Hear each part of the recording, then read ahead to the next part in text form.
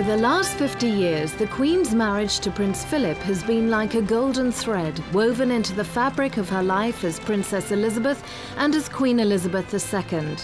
In the massive change which her kingdom has undergone during her reign, the Queen's relationship with Prince Philip has been a welcome constant and a source of reassurance to her subjects.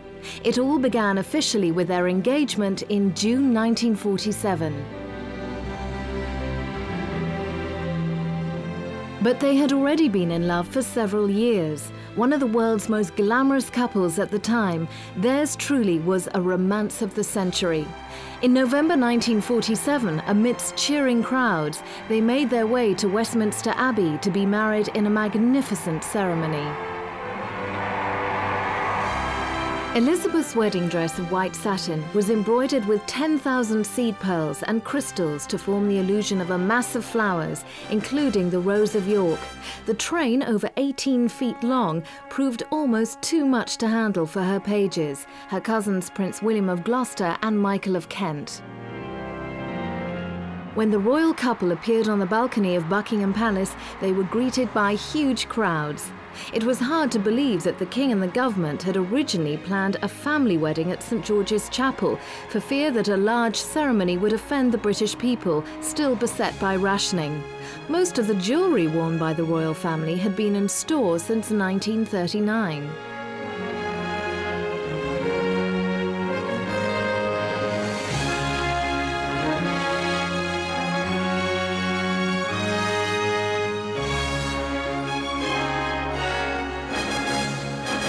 One of the most striking things about it was the first joyful royal event there had been since the war. And Britain had been through very difficult times of poverty, of people without homes after all the bombing of the cities. It was a very, very depressing time. And Churchill described the wedding as a bright ray of colour on the hard grey road we have to travel.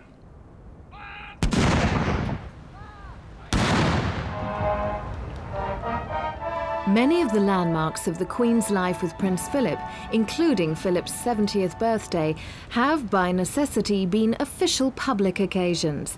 Consequently, to many of her subjects, the Queen's relationship with her husband has sometimes seemed essentially formal. Even their departure for their honeymoon had to be supervised by countless officials.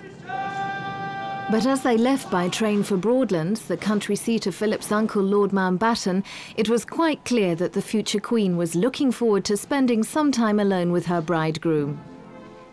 It had been a long wait for both of them.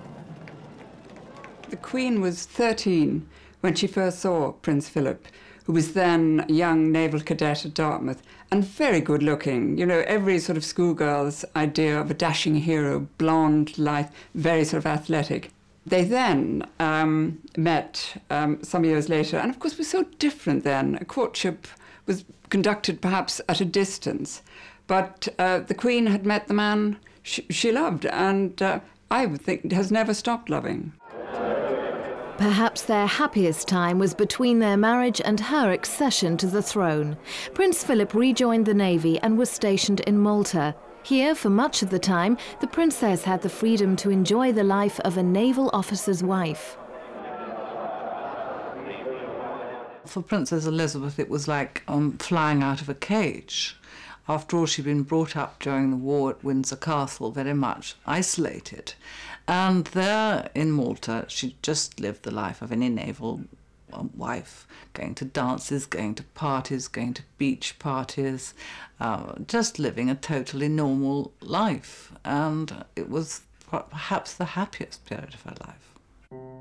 During this near idyllic period, Prince Charles was born. Charles's grandparents, George VI and Queen Elizabeth, his great-grandmother Queen Mary, and the entire nation were as excited at the birth of the second in line to the throne.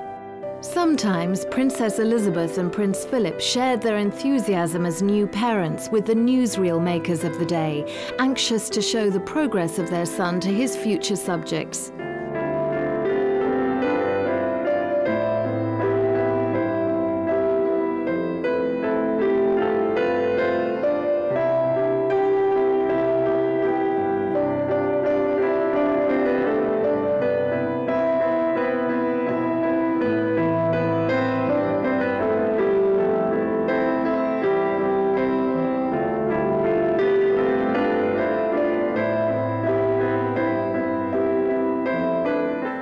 years later, Princess Anne was born.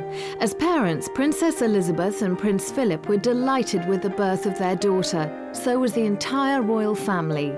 But as the future queen and consort, they were equally delighted that with the birth of their second child, they had already secured the succession of the monarchy. Sadly, as the king's health deteriorated, Princess Elizabeth and her husband had to perform more and more of his official duties. She was on a state visit, going to visit Australia and New Zealand, when she stopped off in Kenya, and it was there that she heard that her father died. A black cloud of grief descended on the entire nation when it learnt of the loss of its king. At his death, no one was more devastated than the new queen, her mother, now the Queen Mother, and her sister, Princess Margaret. But while the old king was being mourned, the new queen's reign had begun. This was celebrated the following June by the coronation. Public support for the occasion ran so high that the Queen and Prince Philip insisted that their route to Westminster Abbey from Buckingham Palace be extended to accommodate the number of children that they expected to watch their progress. The husband of a queen regnant has no set role in a coronation. Unlike a queen consort, he is not crowned. But it was arranged that following the homage, the Queen and her husband knelt side by side for the blessing and together took Holy Communion. Her appearance on the balcony after her coronation was greeted with tumultuous applause. The Queen was only 27, a young wife and a mother of 2 young children. During the ceremony, his grandmother and aunt had real difficulty in restraining Prince Charles's bouts of overexcitement, punctuated by extreme boredom, which he expressed by sinking his head in his hand. But he had inherited some of his grandmother's way with an appreciative gallery, and he instinctively knew how to win their affection. People were optimistic in the way that they thought, oh, this is going to be a new Britain with a young queen. And then on the day of the coronation came the news that Hillary and Tenzing had conquered Everest, and this was another terrific morale booster. Queen Elizabeth was only 27 when she acceded to the throne. Having Prince Philip, some 5 years her senior, at her side was to prove a great source of strength and comfort to her.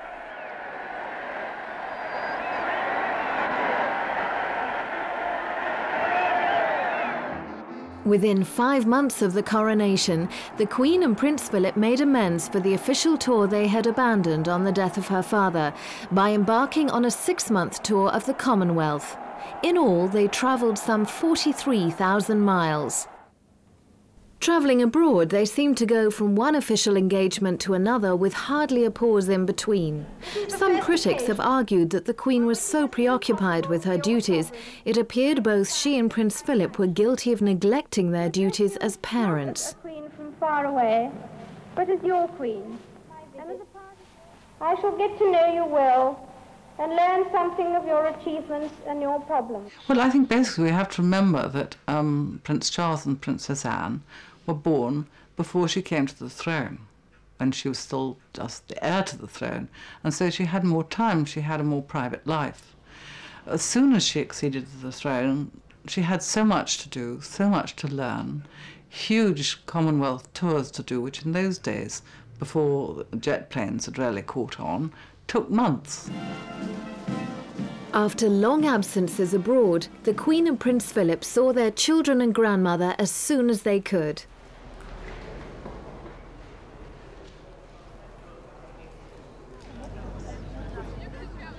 Occasionally, Prince Charles and Princess Anne would be flown out to meet their parents on their way home, and sometimes enjoyed the company of some exotic playmates there.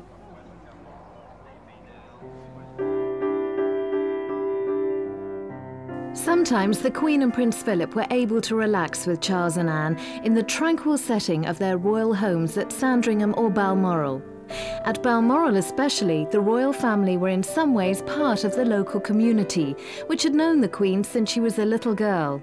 Consequently, the Queen and Prince Philip could happily take their children to local events, and therefore, to a great extent, enjoy the outing just like any other family. No doubt the Queen would have welcomed many more occasions like these. But the business of being Elizabeth II and Prince Philip goes on almost round the clock. Between the trooping of the colour in the 1950s to the state visit of the Emir of Kuwait 40 years later, she has barely had a break from her official duties. She must have accompanied state visitors on this route to Buckingham Palace more than 100 times.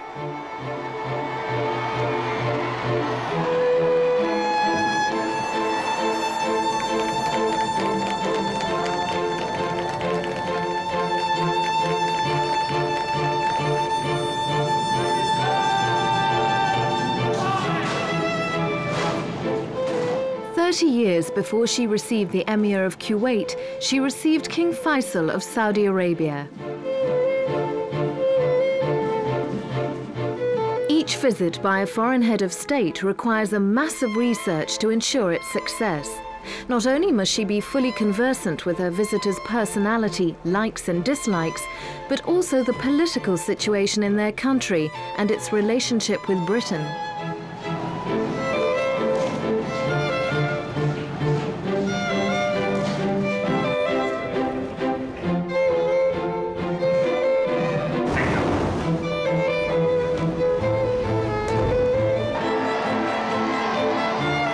One of the climaxes of the Queen's reign was the Silver Jubilee of 1977. 1 million people packed the Mall to cheer the Queen and Prince Philip as they rode in the Golden State Coach from Buckingham Palace to St Paul's Cathedral for a service of thanksgiving.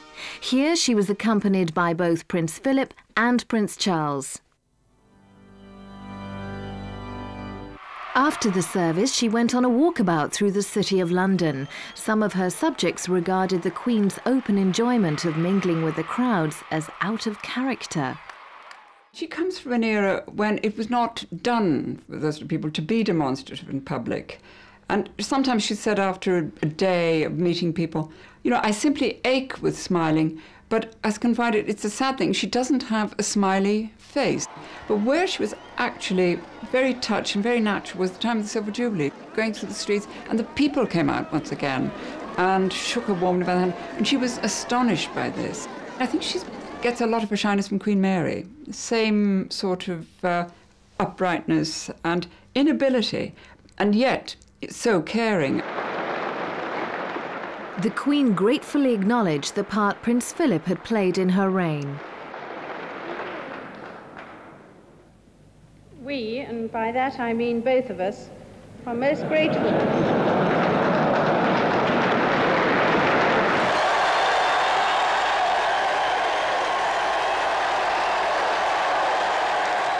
Earlier, she reiterated the pledge she had made as a young princess in 1947. I declare before you all that my whole life, whether it be long or short, shall be devoted to your service and to the service of our great imperial family to which we all belong. God help me to make good my vow, and God bless all of you who are willing to share in it. The Queen made that declaration near the end of the royal tour of South Africa in 1947.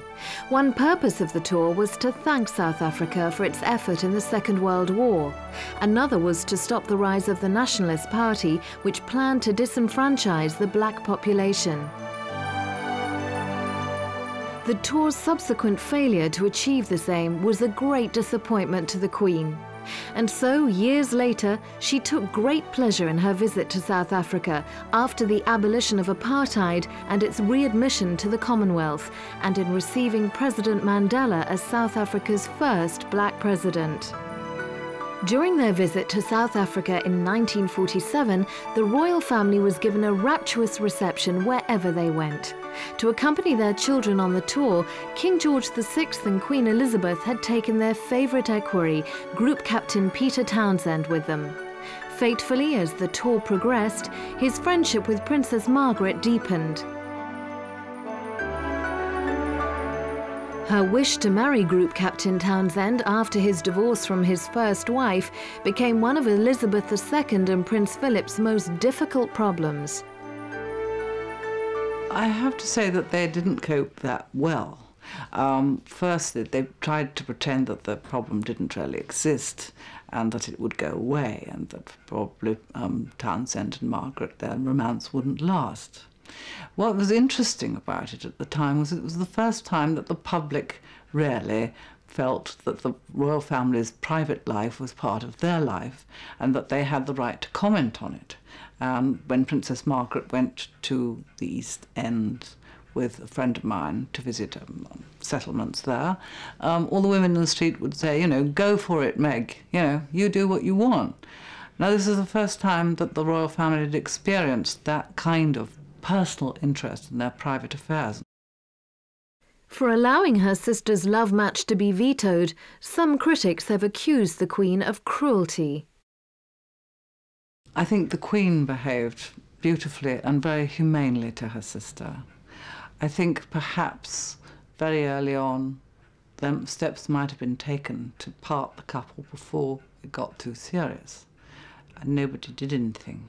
It was a very difficult time for Princess Margaret. After all, her adored father had died, and she still felt his loss. And she found in Townsend a very sympathetic shoulder to cry on. And he was very popular with the royal family, particularly with the Queen Mother. And he and the Queen Mother and Princess Margaret very much part of the same circle at Clarence House. Unlike previous Dowager Queens, the Queen Mother did not bow out of public life on the death of her husband. On the contrary, she issued a declaration that she wanted to continue with the good works that she'd been carrying out whilst Queen, and ever since she has remained a pillar of the monarchy and a source of strength to her daughter.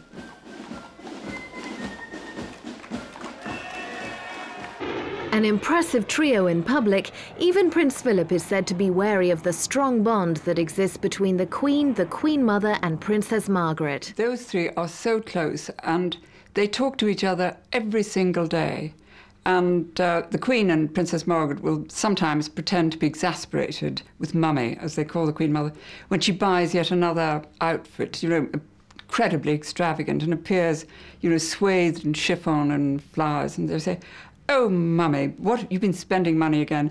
But of course they totally adore her, and they love this frivolous, extravagant side to her. And in fact, the Queen pays for the Queen Mother's racing and for her horses. I mean, they totally indulge the Queen Mother. And the Queen and Princess Margaret have a very close bond, and in times of difficulty, Princess Margaret will be very supportive, and the Queen of her.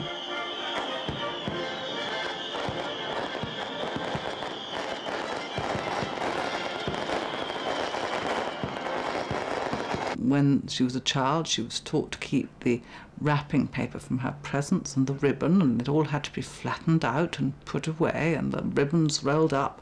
And I think these are habits that stick with you. You will still find the Queen in Buckingham Palace, perhaps with a small electric fire. I think it may run to 3 bars, but and very often she'll put on 2. But she likes to be thrifty. And this is very sort of aristocratic in a way. But as I say, it's curious because the Queen Mother is not thrifty at all. And if you eat at Clarence House, the food is lavish, and whipped cream and wonderful salmon, wonderful beef, wonderful wine. With the Queen, it's perhaps a little different.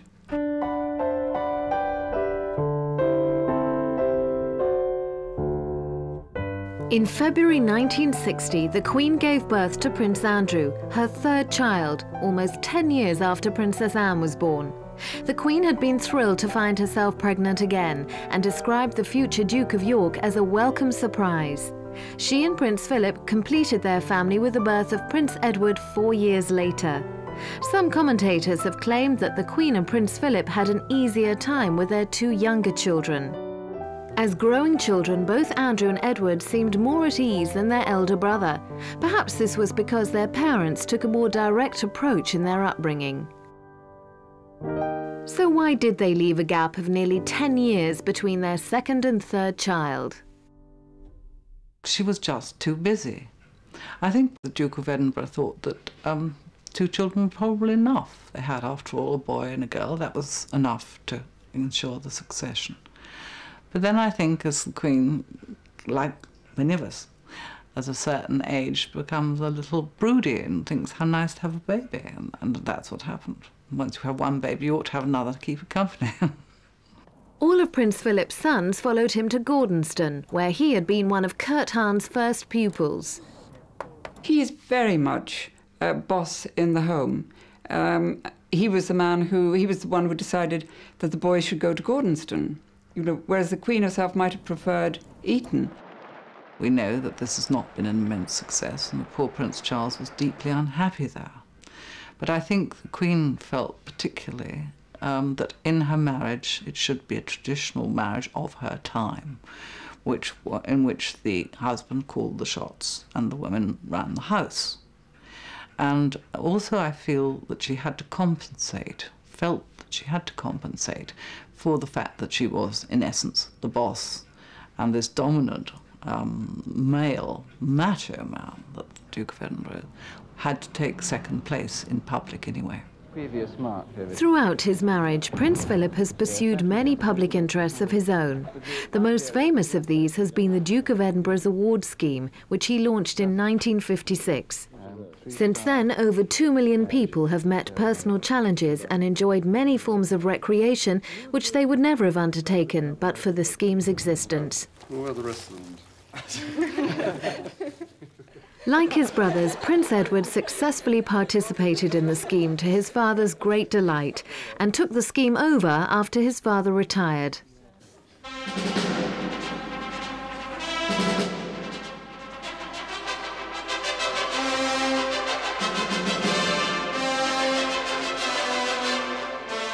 (1973) saw the marriage of Princess Anne.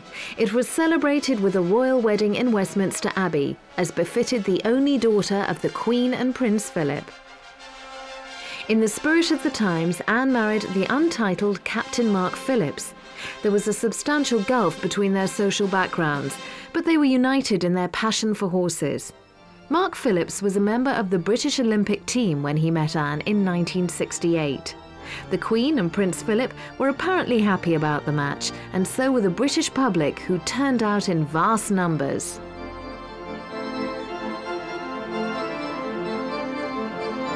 The Queen Mother once ironically observed that had Anne and Mark's details been fed into a dating agency computer, it would have certainly made them a perfect match.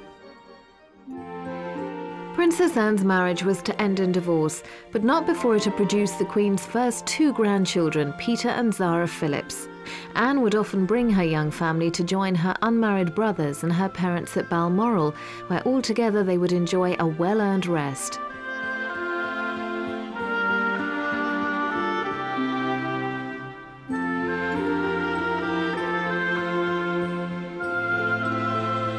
Amidst the tranquility of the countryside, it's hard to imagine the Queen and Prince Philip having their differences. But when the Queen is cross, how does she show it? The Queen will call Prince Philip darling, but if she's in public or she's cross with him, she'll call him Philippe. And one knows then that things are a little glacial. And the Queen is not the sort of person to lose her temper. I think if there's a blistering row about something, she will probably go out and ride her horses or go and feed the dogs or groom the corgis, and he may stomp about a bit. But the Queen, her voice is not raised loudly, but everyone is aware if she is displeased and not amused.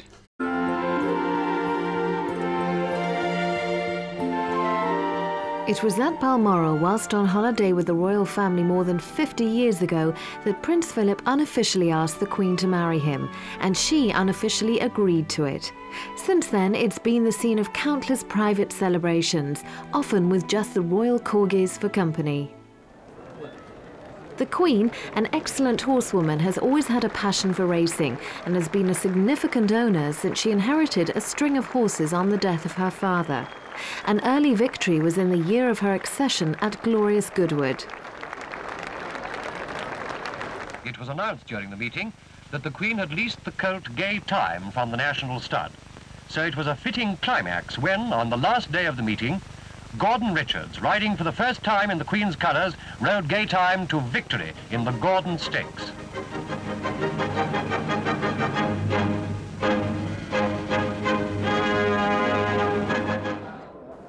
Since then, the Queen has gone on to win all the English classics except the Derby.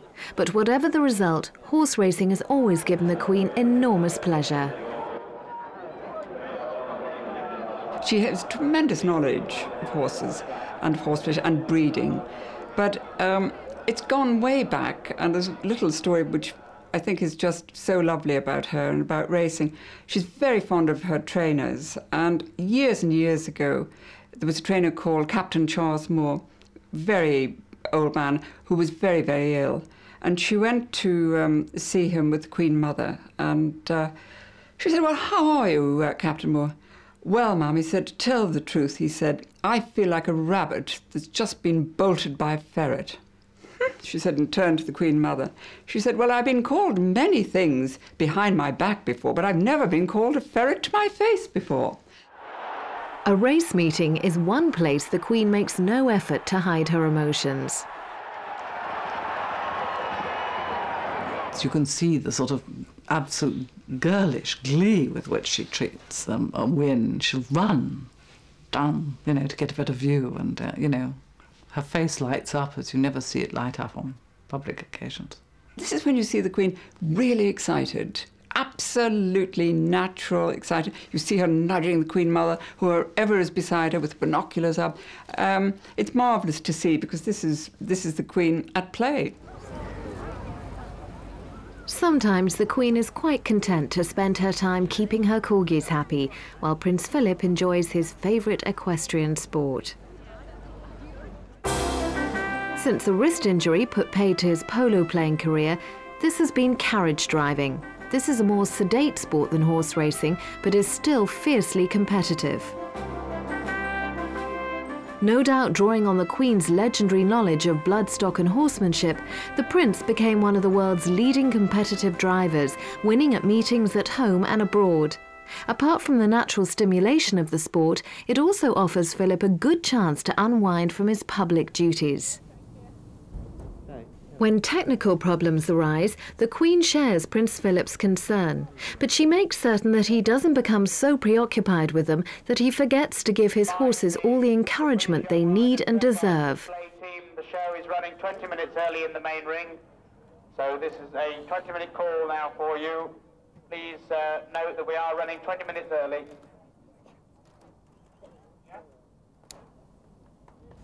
A favourite competition of Prince Philip's has been the Harrods International Driving Grand Prix, which is held on home territory for him, Windsor Great Park. Prince Philip is never averse to winning, but more important to him is the chance to compete and the challenge each course presents.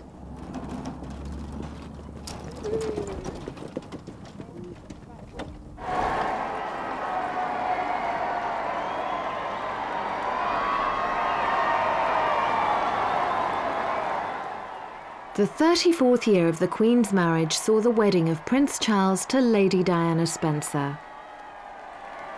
The tragic death of Diana, the Princess of Wales, makes it impossible to recall this event without extreme sadness. But no account of the Queen's marriage could be complete without the marriage of her eldest son and heir apparent. Overshadowed though it is now by subsequent events, Charles and Diana's wedding was one of the most magnificent royal occasions of the century. It would be impossible to pass over the nation's massive enthusiasm for this occasion. Huge crowds flocked to London and an enormous audience watched the ceremony on television. There has never been better evidence for the deep affection the British people had and continues to have for its monarchy.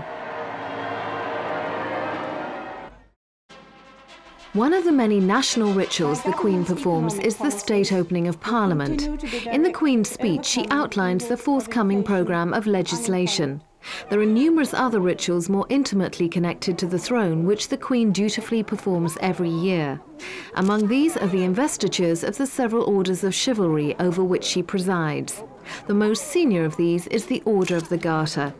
Those who've been appointed to the order include several foreign royalties, as well as senior members of the British royal family, senior members of the nobility, and the most distinguished former politicians and servicemen. As a Knight of the Garter, Prince Charles used to attend these ceremonials with Princess Diana. As head of the Commonwealth, the Queen fervently believes in this unique international club, the curious grouping of countries which encompass a quarter of the earth. In many ways, she is the Commonwealth, and she sees it as a central part of her role to ensure that the Commonwealth is preserved and strengthened.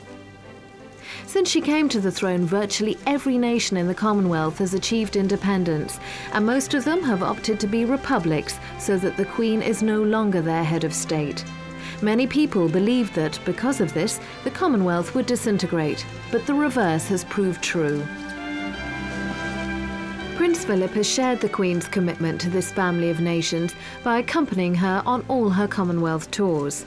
He has also undertaken several tours on his own to some of the more remote regions. Despite all the Commonwealth conferences that have taken place during the Queen's reign, it can still prove extremely difficult to get its leaders organised for the official photo. This can irritate the Queen, who is always keen to get the formalities over with so that she can renew old friendships.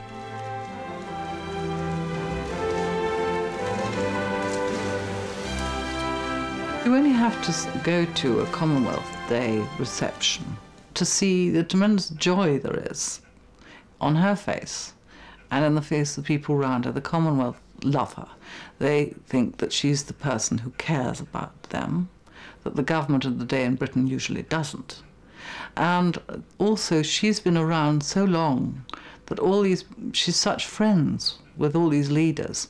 She knows their problems, she knows their families, she knows intimate details about them. I mean, whether their brothers just died or something. So they really feel that she genuinely cares, and she does. Breaking with all tradition, Queen Elizabeth II was the first English monarch to meet the Pope since the establishment of the Church of England by Henry VIII.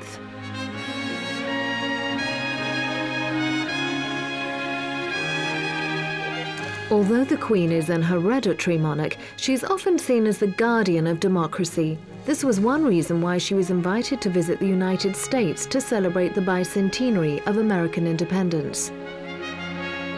There is a symbolism in the events of such a visit that defies analysis, but which has a way of reaching the hearts of people far and wide.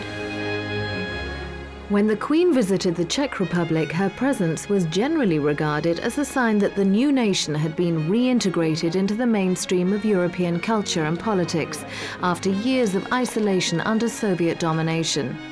President Havel saw his meeting with the Queen as an endorsement of its democratic constitution. In order to cement Britain's friendship with the new democratic state of Russia, the Queen and Prince Philip paid a state visit there. They were received by the Russian president in the magnificent setting of St. George's Hall in the heart of the Kremlin. Later, they travelled to Leningrad. Here they made a spectacular boat trip across the river from the Winter Palace to the Chapel of St. Peter and St. Paul, where the Russian Tsars are laid to rest.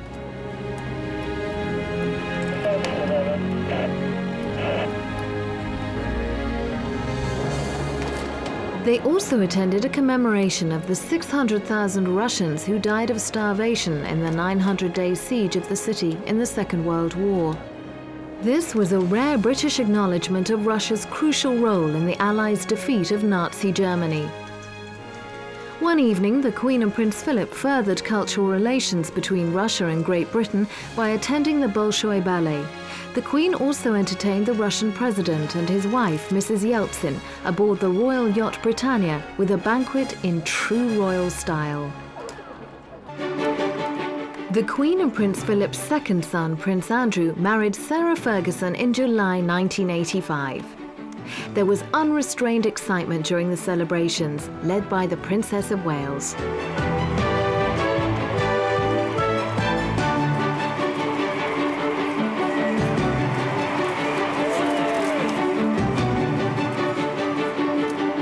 On that heady summer's day, it seemed that the new Duchess of York could only benefit the monarchy with her boisterous informality. It was unprecedented that the Queen stood amidst her subjects. Princess Diana carried the second in line to the throne amongst the throng to see his uncle and his new aunt head off for their honeymoon.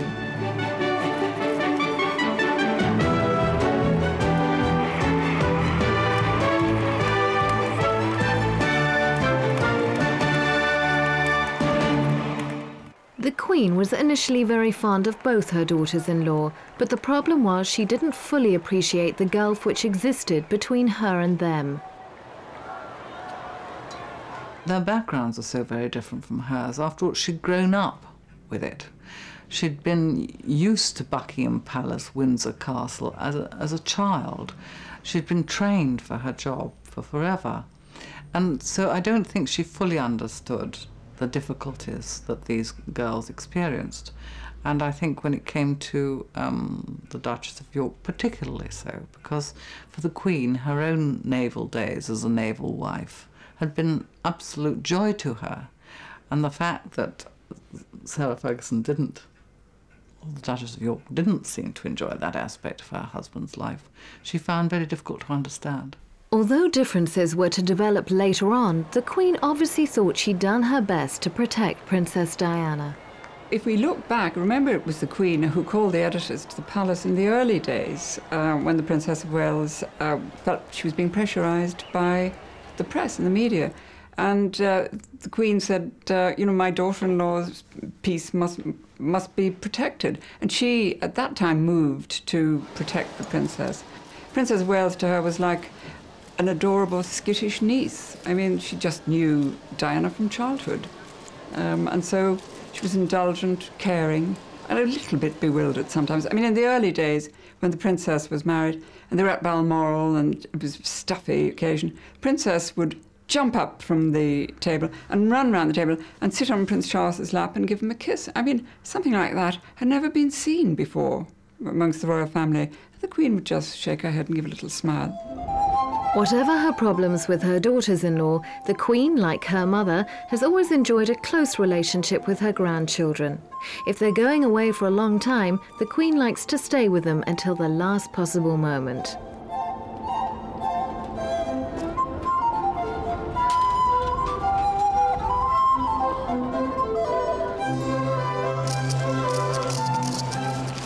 Whether at Windsor, Balmoral or Sandringham, time off with the family is undoubtedly precious to the Queen and Prince Philip.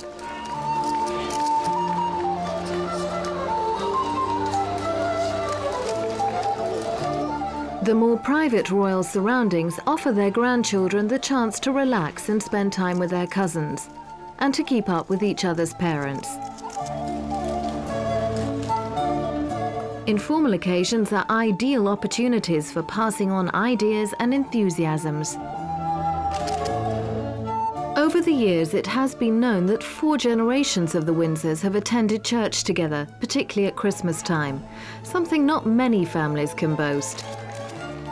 The Queen takes an active interest in all her grandchildren, but in particular, from his earliest days, she has played an important part in preparing Prince William for all of the responsibilities he will undertake when in due course he becomes king.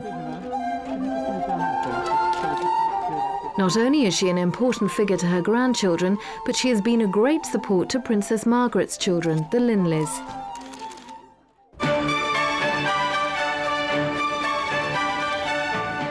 During the Queen's reign alone, Windsor Castle has been the setting for hundreds of state occasions. Lech Walesa, the shipyard worker who rose to become the Polish president, came to Windsor Castle to pay a state visit to the Queen in 1992. Because of Poland's recent emergence from the communist bloc, it attracted considerable public interest.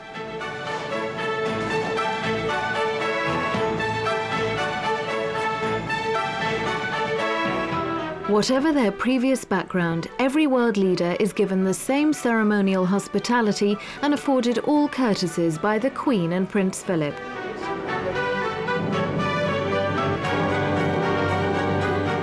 The statesman that he is, Mr. Walesa took great care not to break any royal conventions by sitting down before the Queen Mother.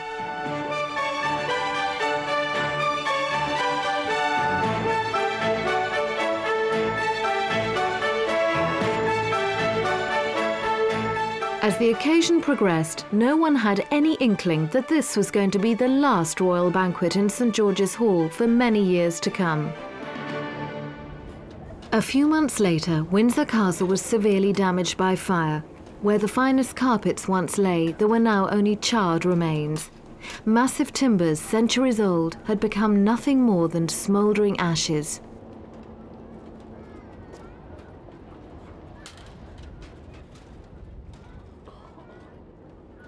The Queen's grief at the fire and other events of that year were graphically alluded to in her speech at her traditional December banquet at the Guildhall. 1992 is not a year on which I shall look back with undiluted pleasure. In the words of one of my more sympathetic correspondents, it has turned out to be an annus horribilis. I suspect that I'm not alone in thinking it so. It couldn't have been worse, could it? All the children's marriages going wrong one after another, the tremendous scandals in the papers, the constant attention to the royal family's private lives, and then the outspoken criticism of her, which she wasn't used to. She'd been used to nothing but kindness all her life. And when the public turned on her at the time of the Windsor fire and said, no, we won't pay, I think she was deeply hurt and surprised by this. Still, the Queen could not escape the never-ending treadmill of public engagements. No doubt she had to struggle to keep up appearances when she welcomed the President of Malaysia to an official banquet at the Dorchester Hotel. But the Queen and Prince Philip treated the Malaysian leader and his wife with all their usual charm. If the rift between the Princess of Wales and their son Prince Charles was troubling them, they made certain they did not spoil the occasion for their guests by betraying any sign of it.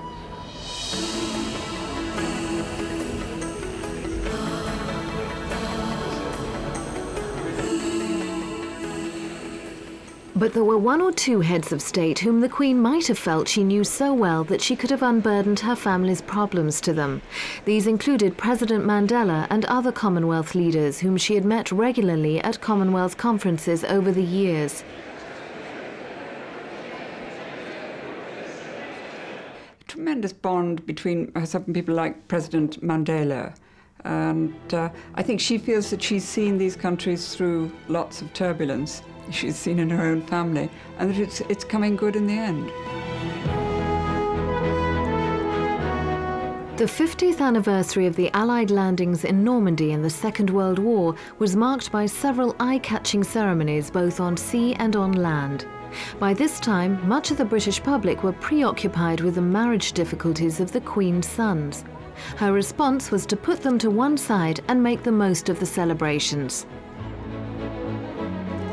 The Queen, when she was Princess Elizabeth, had joined the ATS and learnt how to drive heavy vehicles and how to service heavy vehicles, and she's always been very proud of what she learnt then and regards herself as an extremely good driver as a result. And it also conjured up memories of their father, who was the leader during the war. They all stood on the balcony, the family, being cheered by the crowds at the end of the war in Europe. So there must have been many memories of that day. And I think what was particularly nice for them was the huge crowd that gathered in the Mall. I can't remember how many there were, 50,000 or so. And the great feelings of emotion from that crowd, which is something that you can't choreograph, you can't organise. And one young man said, although he hadn't been born at the time the war ended, this is what the royal family is all about. No doubt amidst the splendour and excitement of the occasion, memories of the Queen's own wartime experiences came flooding back. But the problems of her sons and their wives could never have been far from her mind. I know that when these divorces came one after another, she did say to a close friend, well, what have we done wrong? But she said we, she didn't I. What have we done wrong? Where have we gone wrong? I think partly it's a question of circumstances. It is very difficult to be the Queen and a mother. I think every important executive woman finds this. And the Queen aspect adds even more difficulty. We were speaking earlier about the aura that the Queen has.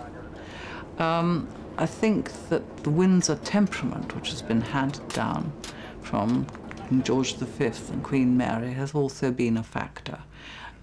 the stiff upper lip, the sweeping problems under the carpet, and the lack of communication. And this also comes from living in enormous houses like Buckingham Palace, where they live quite separate lives, each with their own suite and their own servants. And so it isn't that you have a jolly get-together in front of the television. It's a different life. Prince Philip may have sometimes seemed a forbidding, even distant figure whilst bringing up his own sons, but he clearly enjoys a sympathetic relationship with his grandsons. His closeness to Prince William has already become evident in the wake of Princess Diana's tragic death. Prince William asked his grandfather to walk in the funeral procession. It was Prince William's request. And I think that Prince William is probably the sort of son Prince Philip would like to have had. I think he's very proud of him. And he likes Prince Harry's robustness. And I think he's very devoted to them in his way. The Queen's premature return from her holiday at Balmoral to witness the full extent of public grief before Diana's funeral was unprecedented. The death of Diana will have a lasting impact.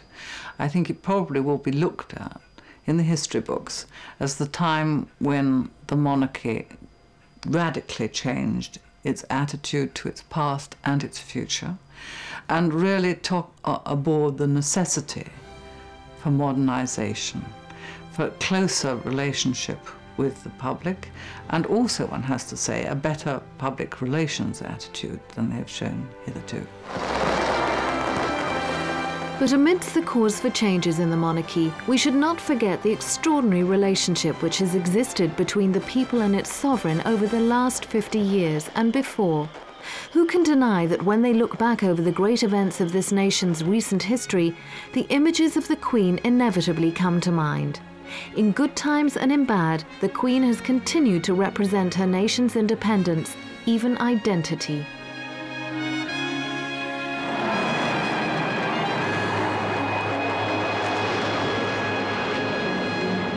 Prince Philip once claimed that the monarchy exists not in the interests of the monarch, but in the interest of the people. This has certainly been true throughout the Queen's reign. For all its problems, her own family with its succeeding generations is the guarantee of the monarchy's continuity. Like most families, the Windsors have not been unscathed by the vast social changes that have occurred over the last half-century. But whatever challenge life has brought them, the Queen and Prince Philip have faced them together.